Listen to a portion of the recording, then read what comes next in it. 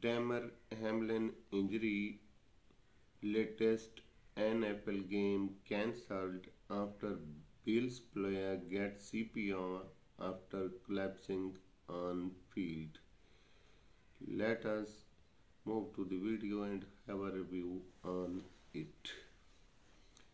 Damar Hamlin safety for the NFL Buffalo Bills collapsed on the field Monday during a game against Cincinnati Bengals, requiring CPR and the defibrillator before being taken in an ambulance out of the stadium.